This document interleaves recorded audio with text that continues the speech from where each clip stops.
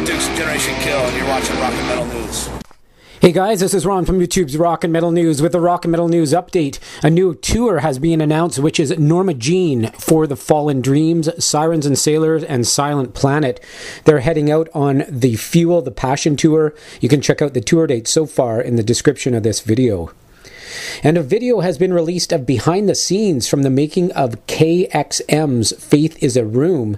KXM features drummer Ray Luzier from KORN, bassist and vocalist Doug Pinnick from King's X, and guitarist George Lynch from the LYNCH MOB and DOKKEN. You can check out that video in the link in the description.